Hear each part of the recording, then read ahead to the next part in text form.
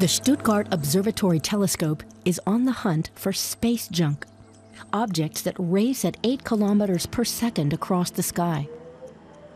Thomas Dekorski and his research team want to measure the flight paths of this space debris.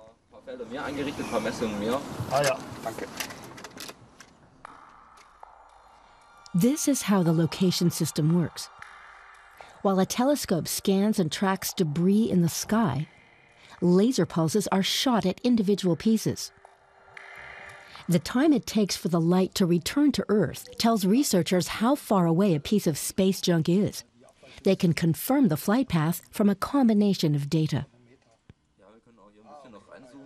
With this system, we can only observe pieces that are 10 centimeters across. We need stronger lasers and larger telescopes to look at the even smaller pieces. And there are lots of small pieces, more than 600,000, measuring between 1 and 10 centimeters. If one of them were to hit the solar wings of a satellite, it could paralyze the satellite's energy supply. And the debris cloud will continue to grow. In the coming years, thousands of new satellites will be launched. Experts fear the risk of collisions is growing. In 2009, 2 satellites were disabled. And they were subsumed into the junk cloud.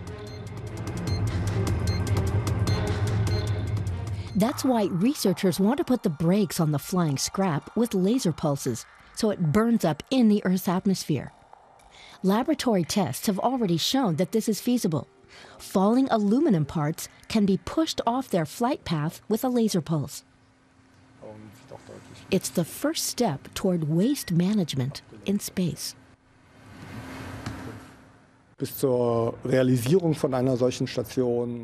We're looking at a time frame of 10 to 15 years. That's how long we'll need to develop the lasers and a station for them. This station will help to monitor the space debris more accurately. The researchers have installed their laser telescope in a container, which makes a cost-effective system that can be transported anywhere. They want to build a global monitoring network with stations like this to cope with the growing clouds of junk in space.